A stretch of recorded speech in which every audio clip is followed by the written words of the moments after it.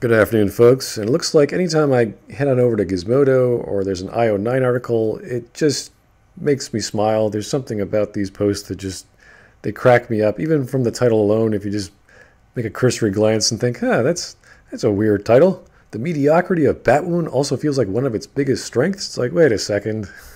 How can something be mediocre and have a strength? Well, I guess if you want to be practical and start measuring something on some kind of metric that you consider a critical eye would have, or your own understanding of TV, that you can have a mediocre show that has highs and lows, and I don't know in what capacity Batwoman does. Now, some people did get a chance to see the pilot for Batwoman, and Alex Cranz, which is a lady, has a certain opinion about representation and inclusivity and feminism and all that good stuff, or to them, good stuff. So naturally, she's going to be a bit biased in that regard. And in this case, she actually finds the show mediocre, which is not what you want for a test case. But in most cases for TV shows, for TV pilots, every show is going to be a little rough. It's going to be a little hard to get the feel, the vibe, the actual look, and the point. And that's what you do after your pilot. You sort of refine it to make it sure you know who you're making this for, and how everyone looks and acts and all that image and attitude that it should have, a show should eventually have. So it's naturally going to be rough. And that's kind of okay, especially when you're talking about Batwoman, because Batwoman starts off, she's not too sure about the look that Batwoman should have or the skills she would employ in fighting crime. So that could work to its benefit. I don't know. We haven't seen this, but this person has. So they already think, yeah, it's great, but it's actually really mediocre. So I'm kind of curious what she has to actually say, and at what point she admired it and disliked parts of it. So this is the first solo superhero series centered on a queer character, which makes it vitally important, even if sometimes it gets caught up in its own mediocrity. So here we have a critic who's obviously biased towards, I don't know, women, inclusion, representation, femininity, I don't know, comic books, I hope. And she's saying, yeah, it's okay. It's not great. Okay, obviously she's not including spoilers, which is cool. Now she's saying this is not new. Having a queer superhero on TV is not new. She's not the first on the CW show. There's all these characters on Arrow, and there's one on Supergirl, and Nafessa Williams has been playing a lesbian superhero, Thunder, since the first episode of Black Lightning?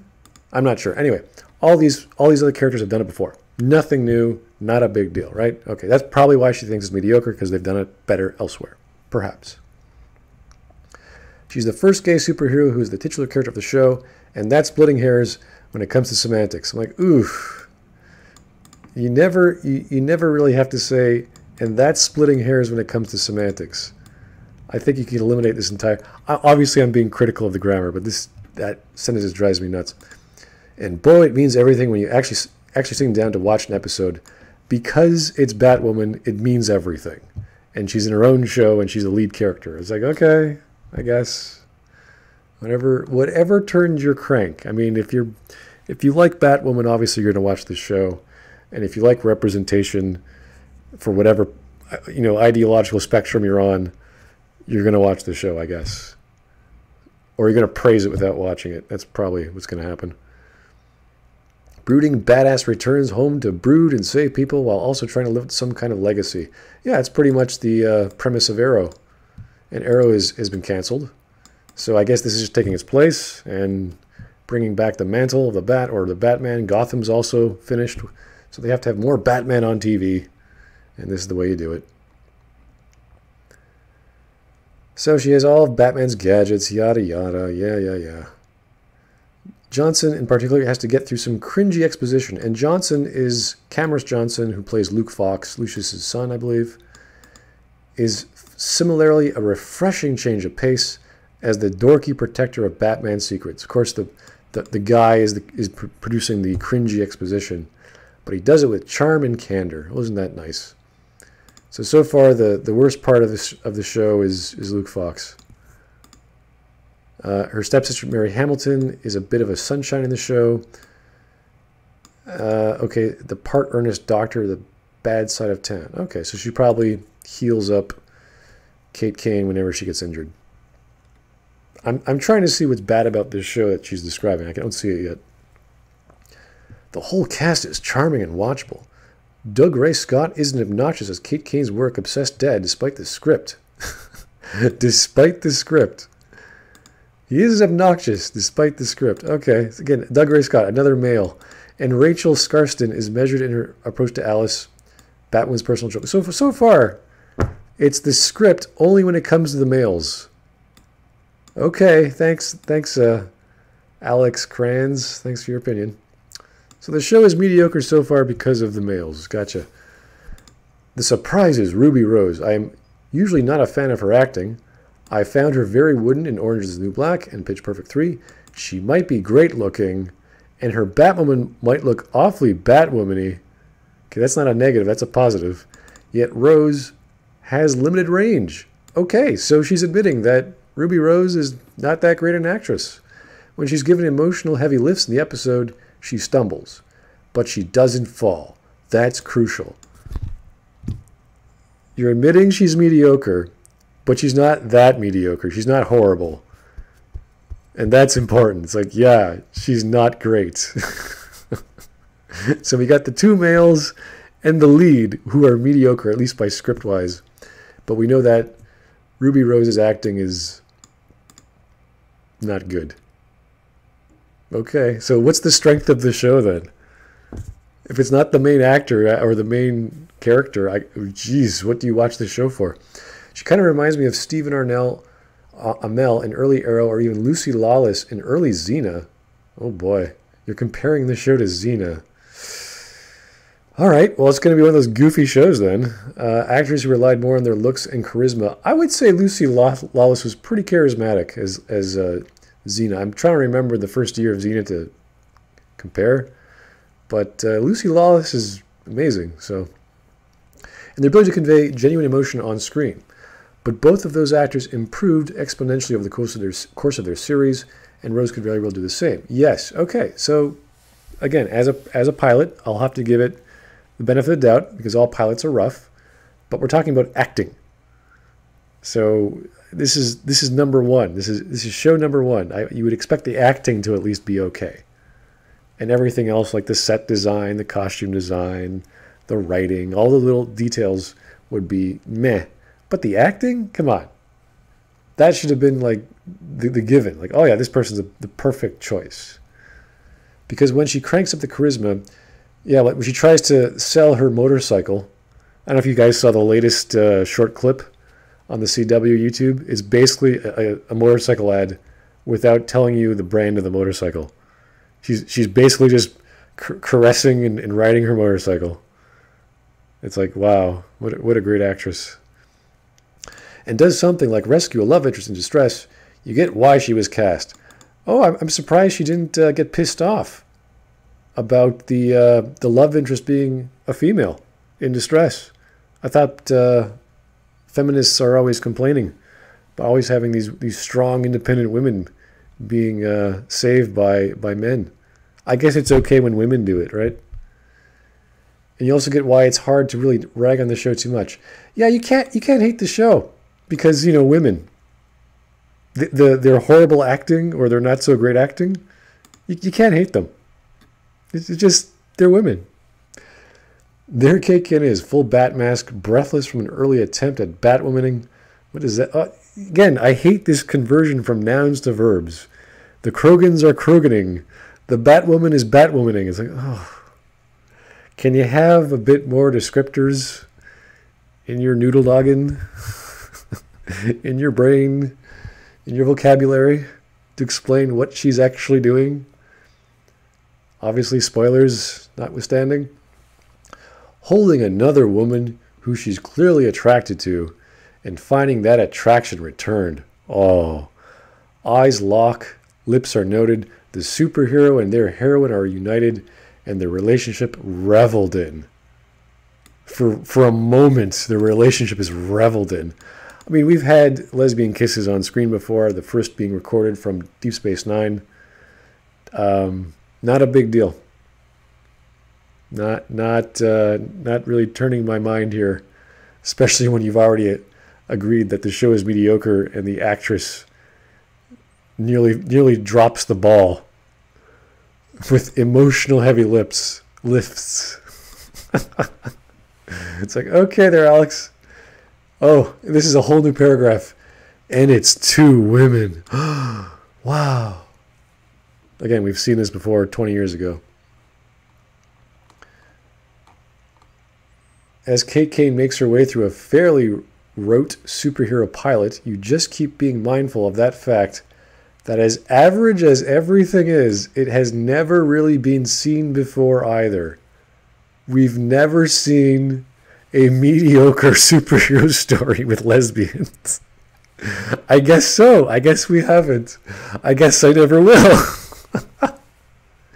Queer superheroes are often part of the larger ensemble, but rarely ever the focus in live-action media. Yeah, maybe because it's not interesting, and it doesn't really matter what their sexuality is, and no one really cares except for people like you. And you don't represent the majority of people who watch superhero stories. Just maybe. The story isn't the ensemble's, it's Kate Kane's. Yeah, and she's mediocre. Why would I want to watch a mediocre show with a mediocre actress?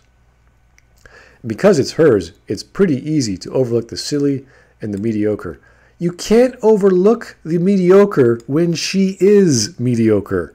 You've told us that already. You've explained that to us. Like what? How could you even say that? You're contradicting yourself. She stumbles. Like what? I don't.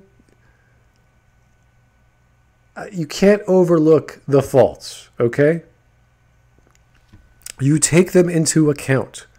That is how you come to the conclusion that this show is mediocre. You've said it yourself. You said the acting is mediocre. The 2 males have mediocre lines. And Ruby Rose, as an actress, just doesn't really do it. You found her very wooden in Orange is the New Black. She's mediocre in other shows. You're admitting to this. She's mediocre in this show. But it's okay. It's easy to overlook the silly and the mediocre. No, it's not. Those are qualities of acting and script. That's part and parcel of what you're getting in this show. From a person who likes the show, who considers it mediocre and has some strengths. That's not a good selling point. With Arrow ending this fall, the CW could have been lacking in a brooding rich kid turned vigilante, but Batwoman is going to fill the hole left practically perfectly. Was Arrow mediocre? I haven't watched it. I don't know. The bonus for people who care about such things is that instead of a straight white guy murdering his way through the city, it will feature a gay white woman punching her way through the city. Wow. What a trade-off. I can't wait to not care even less. I, for one, am totally okay with that. Of course you're okay with that.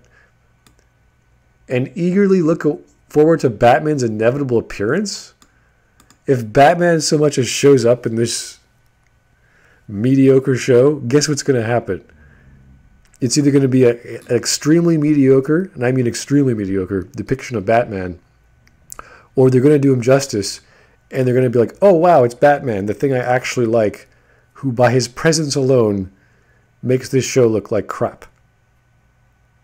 You see, Batwoman is figuratively and literally riding the coattails of Batman. And that's part of her character, I guess. But you don't want to be told the show as a whole is mediocre and the main character who plays Batwoman is mediocre. And have that be the pitch. Have that be the pilot. You want everything to hit all the notes. You want the detractors to go, you know what? Even though it wasn't my cup of tea, I have to admit, the writer knew what he was doing. The actors were very good. all the set design, all the set pieces, they were done very well.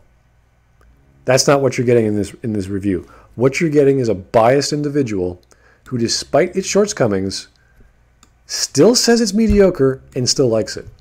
And that's fine. If you want to say, well, it's not great, but it's my cup of tea. This is what I like. I really like this kind of show because of the inclusivity and women power and lesbians kissing and whatever. Great. More power to you. You found the show you love, even though you can admit it's mediocre. I will admit to watching all of Smallville, I knew that show was trash. It was soap opera trash, but I liked it because it was Superman, and I had a dramatic value. Every time Superman or Clark Kent went on the screen and saved someone's life, I thought, wow, that's beautiful. And I know it was silly, and I know it was stupid, but I'm admitting it to it. I'm admitting it was trash. And this show, I think, is going to be no different for the very small people who want lesbians fighting men twice their weight. So bravo there, Gizmodo, IO9, Alex Cranz. This has always been fun reading these great stories. And come October, we can't wait to see how this mediocre pilot is going to affect people. Just, whew, it's going to be great. See you guys later.